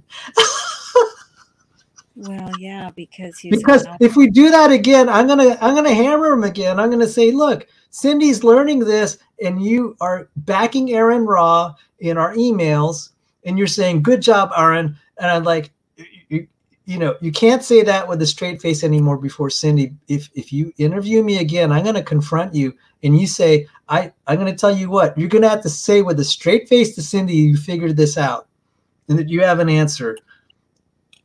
And to his credit, what did we do? The letter we sent about all this, and I'll show it. The letter we sent, we said, okay, so the issue is the base of these trees here, the base of the orchard, the base of the trees in the orchard. So call it, like you said, they all have different shapes, but the more important, equally important, perhaps more so, is the spelling. So, okay, Cindy, do you see? This is the zinc finger here, and this is a collagen. As you can see, different shapes. Zinc finger is this is a conceptual diagram. It's really hard to show it. This is very close to the actual shape. All right. So some of these, you know, this is definitely an approximation, but it is not shaped like a collagen.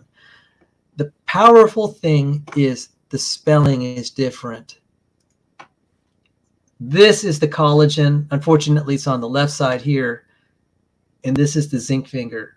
So the amino acids have their, let me see if I can get away with this slideshow.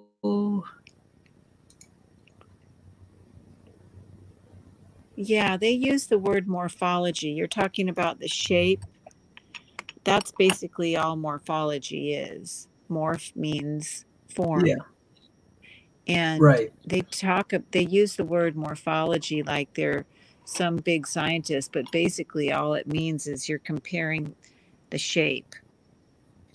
Okay. So now you see the spelling. On the left is the collagen.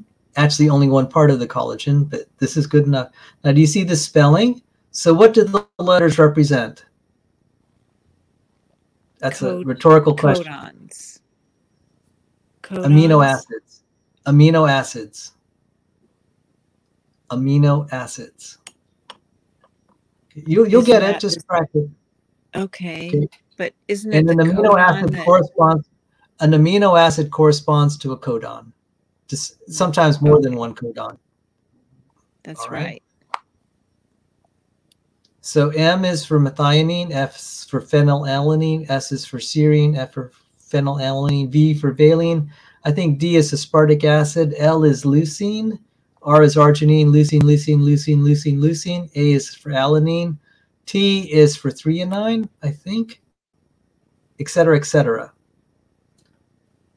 Q is like glutamine, glutamate. I'll get it right eventually. But can you see 20 amino acids.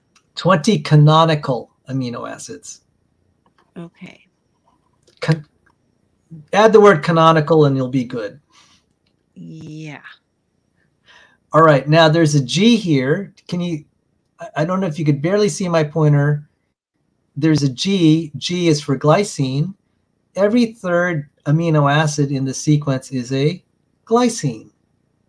So just read this like a paragraph where you wrap around. Isn't that a striking pattern? That's a non-random pattern. Correct. An accident will not make that, you know. A what? An accident will not make this beautiful pattern. You see that nice, okay? We're lucky that you could visualize this. You know, us humans, that is. Now, you could see there is a C here. This is a zinc finger. You have C, and then 2 letters later, you have another C. And then down, farther down, you have H's. And that is a signature of zinc finger. The cysteine, C for cysteine, H for histidine. And then there are some that fall in the same group. So even if they're slightly different, if they're different letters, but they're in the same family, I've color-coded them according to group colors. And so you could see these patterns there.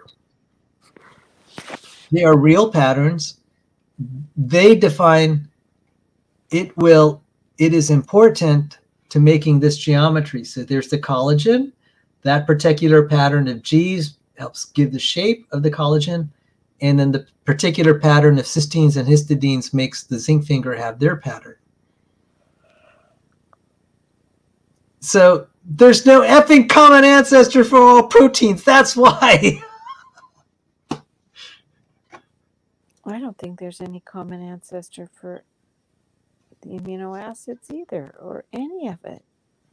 None of it. Well, study more molecular biology before you get to that point. But yeah, we could start with what Aaron Ra and Dr. Chris conceded. For all the major protein families, there's no effing common ancestor. And you could defend that. They agreed with it. At this point, you don't have to defend it. But it does pose a problem. They'll say that's not a problem for evolution. I'm like, I beg to differ. I beg to differ. How can you have a metazoan that needs collagen and you don't evolve the collagen? And you need five proteins to implement a collagen.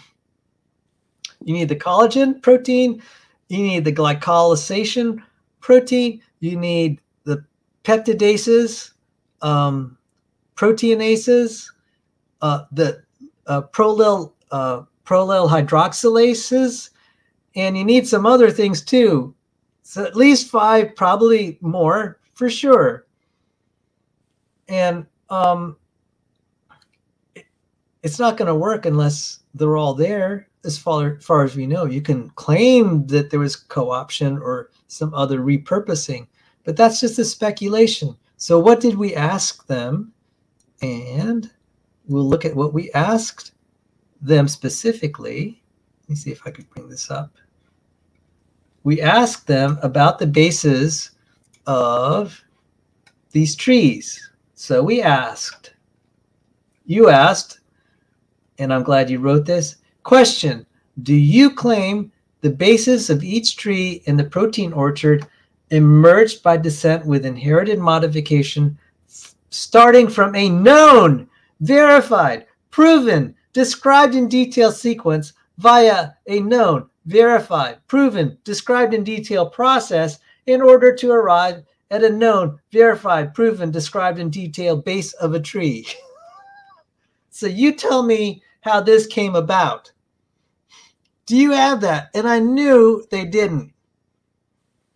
I forgot about that. That was the main point you wanted to hammer, that they are making a faith statement. Yes. You don't have to prove creation to start to win, you know, to start to score serious points against them. All you have to do is ask them, why do you believe this? And Aaron says it's fact. And I said, okay, you claim it's fact. Why don't you provide the facts? We just asked. You asked, and again, it's a letter that Cindy and I talked about. Cindy sent the letter. You asked 12 facts. They could answer this. Do you remember their answer? Did they answer your question? No, I was waiting for you to put it up on the screen. Okay, I don't have it handy right now. Okay. But this is why you're going to win. If you learn molecular biology, you're going to command the debate next time. You'll own them but you need debate skills. But now I'm trying to equip you to have. The other thing is now you'll have kind of at least a knowledge base enough to start, and at least you could show the videos, but you'll have comprehension of what's being described. So the last Illustra Media clip we had was of the bacterial flagellum, and they're talking about all the parts. The parts are made of proteins. The proteins have a spelling to give them their shape and their properties. So when you change the spelling is codons. Spelling in the DNA is codons. The codons translate to amino acids that have that particular sequence in the protein. Comprise proteins. Right. So proteins have spelling. How does the protein get many of its essential properties? It's the sequence, it's the spelling of the protein, basically. Yeah. You spell the protein. Okay, so if you have a protein that looks like collagen, the reason it looks that way is because there's a spelling. Collagen is spelled that way, therefore it's going to have that shape. Zinc fingers are spelled this way, and it has that shape. A topoisomerase is spelled a different way. It has a different shape.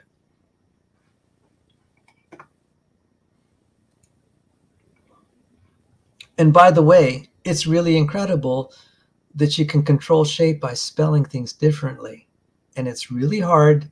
If I asked the biochemist, I said, make the shape of a collagen, and he didn't know God's pattern before, I think he would just want to take a gun and blow his brains out, because the problem is so hard. It's what they call, it's related to the protein folding problem. If you start with a particular spelling, how does it tell us what shape it's going to be? We're starting to solve that problem, but we actually have to borrow God's designs. We build a library and compare it to pre-existing shapes, so we sort of cheat.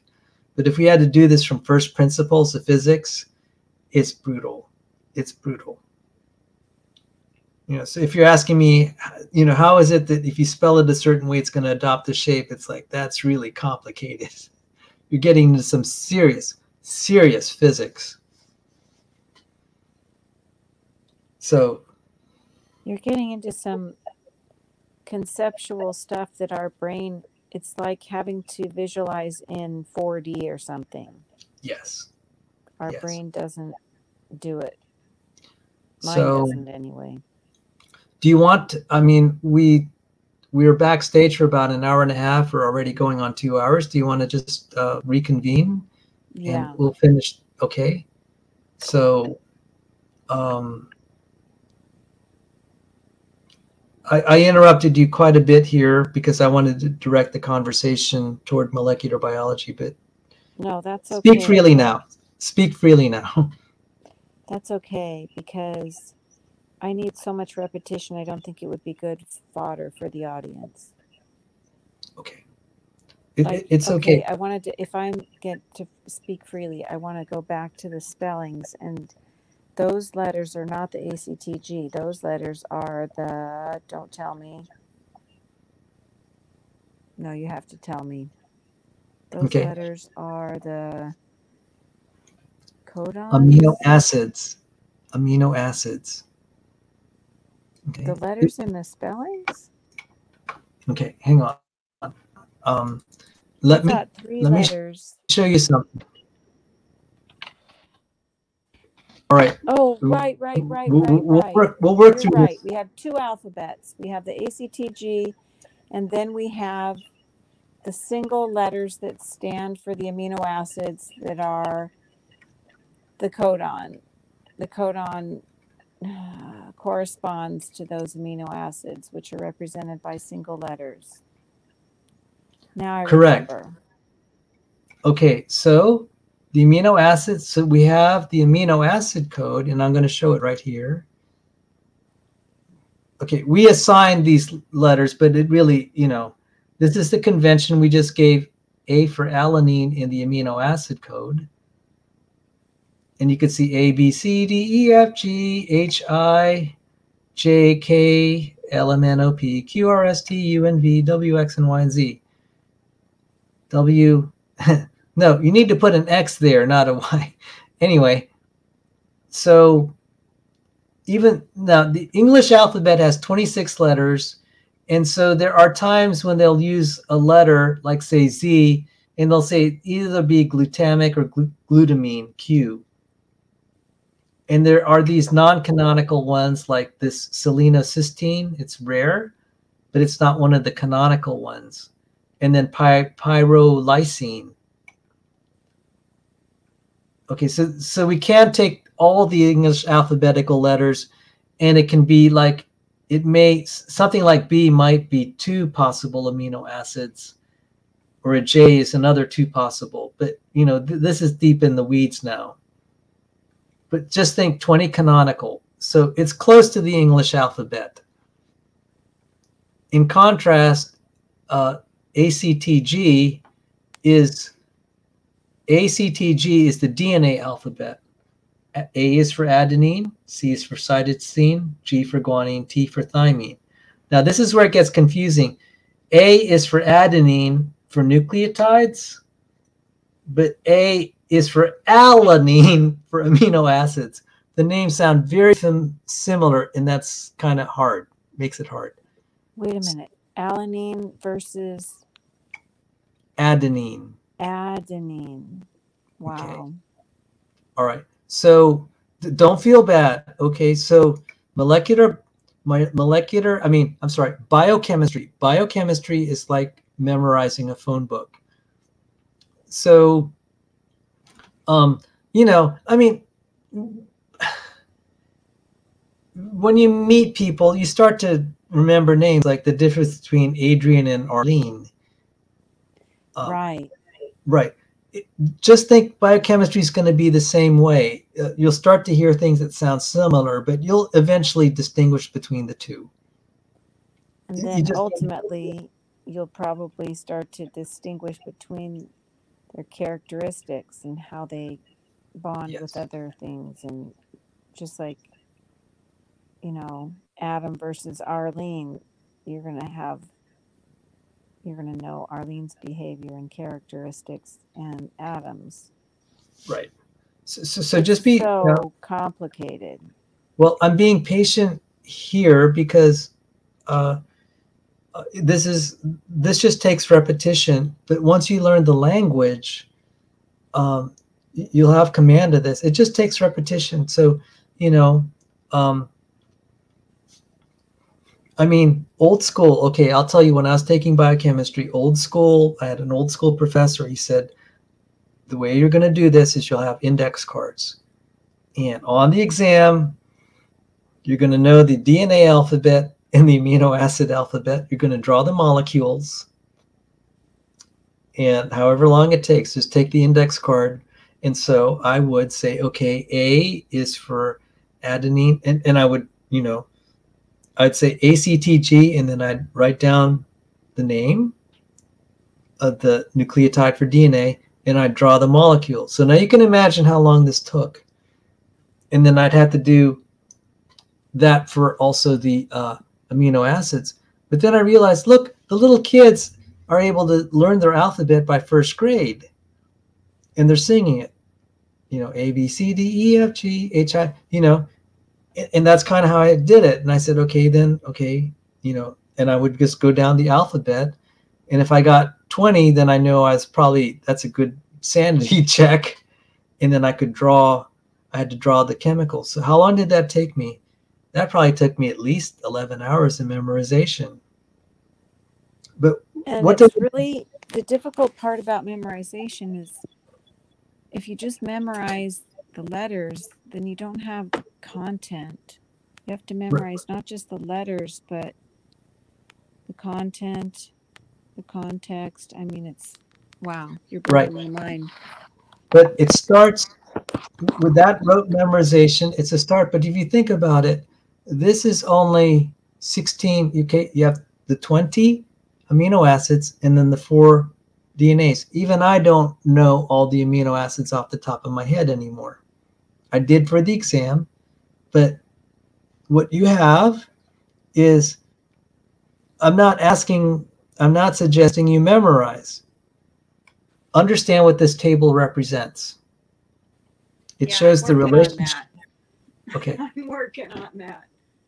So even if I have to look at this, if I have to, do something professionally, I will look up this table, but at least I know this. I know what table I need to look for. It has this form. Right. So, all right. So what did the T's represent here? Well, you called it threonine, but I thought it was thymine. Okay. Thymine is the DNA. Oh, jeepers. Kind of like the arginine and the adenine. Okay. Adenine. Okay. T. Okay. All right. The DNA alphabet is only 4 letters, so it's going to be easier. All right. I don't even have those yet. Okay. But right now, I need to go night-night because my eyes are getting dry. It's midnight. Yes. Okay. So we'll resume this. Okay. Before we go on, then, just think for next time. Think how I could be of service to you. Do you feel that you have moved forward in your understanding? Well, yes. And part of it is just the repetition. And I'm not seeing as much connection between the movie and the molecular chemistry. You will in the later episodes. You will absolutely see it. You'll absolutely see it, because you're going to see transcription, you're going to see translation. You will. And the whole movie is directed to that part. The highlight of the movie, in my opinion, was when they showed transcription and translation. And Dean Kenyon, who was kind of on the side of Dave Farina many years ago, not that he liked the guy, Dave wasn't even born, but he was an origin of life researcher. He switched sides after he considered the transcription translation process. What's his name? Dean Kenyon. So we can watch testimony. Yeah, it's beautiful. So we can cover that next time. Is it on the internet? Yes. And I'd it's like also to have it in, I have a whole playlist of testimonies. It's on the internet in a text form. It made the Wall Street Journal because it was scandalous. Because when he flipped, he was persecuted. They punished him for telling the truth. Wow. Tell me his name again. Dean Kenyon, and he's in the Illustra Media video. So we might play the first 20 minutes because we were having technical problems earlier. Well, if you can find, I had it several times, and when I went out and came back, it went away. Yeah. But if you could find his testimony, I would love Even if it's just in written form, I will read it Yes, on my channel. Can you know, I'm kind of overwhelmed. If you give me a minute, I'll look it up right now. I'll send it to you, and then we can review it on our next show. We will have a next show, won't we? That'd be great. Yeah. Dean Kenyon, Stephen Meyer.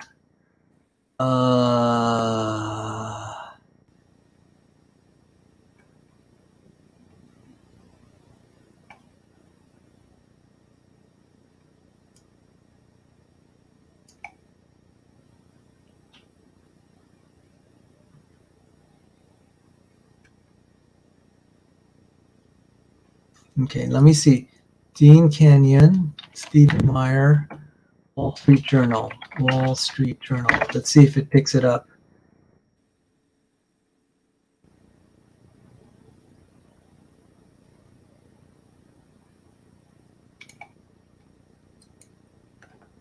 Okay, there is. It's been a long time since we had the Wall Street Journal.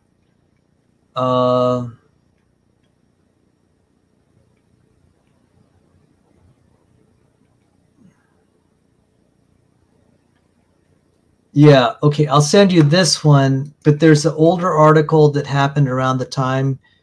Okay, this was 30 years ago when the scandal broke out. So it's been retold, and unfortunately, you know how, you know, details are left out. But I'm sending it to you now just as a starter. And we could, you're very good at looking stuff up in internet. You can read this and you can learn. You know, if you want to investigate it more, that'd be great. It'd be great to read it on your channel. And if you find something that's better than the article that I sent you, we can read it on this channel on one of our shows on molecular biology, because the highlight of what Kenyon was working on was explaining the transcription and the translation process. And he said, intelligent design is a better explanation. Chemistry cannot explain it. So, okay, I just sent it to you, and I can close this in prayer, and I can see if I have any branding music just to end the show. I'll cue that up. Give me one moment. Okay. So I'll close this in prayer, Cindy, and thank you for your time. Do you have any closing thoughts before we say goodbye that you'd like to communicate to the audience? No. I just need to put all the pieces together in my head, the arguments with the science, etc. Okay. Glory and honor to our Lord and Savior. I'll close this in prayer. Dear Lord, thank you for all the good things you're doing in Cindy's life. Help her to recover from all the evils that have come upon her. We thank you. We remember the story of Naomi and all the suffering she went through, but you had a plan for her life and for our that family led to was the lineage of King David, which is the lineage of our Lord and Savior Jesus Christ. So Lord, you have a plan for all. You work all things for the good for those who love you. We thank you for this show and ask that you would use it to your glory. And please be with Cindy and I until we may reconvene another molecular biology show. We thank you for having the opportunity to declare your great and mighty works and your great wisdom and how you constructed all things. And we honor you for this. And dear Lord, just help us to deal with all the everyday problems in this fallen and cursed world. Help us to wait upon you and to have our hope in you, because this world is passing away, but Jesus' words abide forever. And it's in his blessed name we pray, amen. And so guys, I'm now going to just close. Hey, you know, because we're doing this via recording, I can play something for you that I couldn't if we were a live stream. So here it is for you. This is a song that Cindy really likes, and that's why I'm going to play it. I stand in awe of you.